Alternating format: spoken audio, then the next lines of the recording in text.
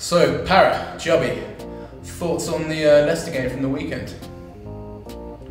Obviously, it was an awesome occasion to be involved with for us younger lads that were involved. Obviously, me, Marrow, Nick Tompkins, Hayden all got our first Premiership starts, and there's not much of a better place to get your first taste of it than Welford Road. So it was a massive challenge, but it was brilliant. I think it was a good game, especially like you said, for the youngsters to run out and prove themselves against a really strong Leicester side, and with the intensity and the work rate and physicality that we brought, I thought it was a very good game, and we still looked at the end, very good comeback as well. So really happy with that.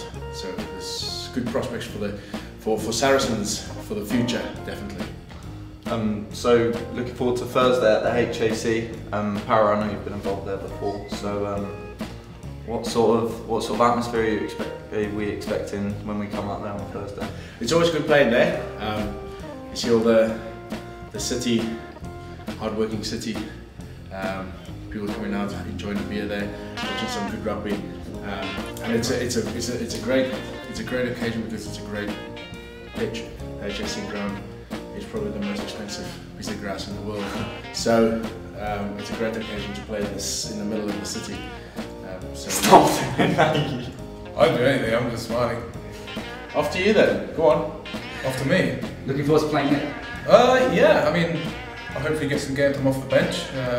Should be an exciting time. It's a good location to play in the city when you've got all the buildings around you. Hopefully we'll get a few of the businessmen coming down supporting us. They always have a great atmosphere, always cheering us on. And looking forward to it. It should be a cracker of a game.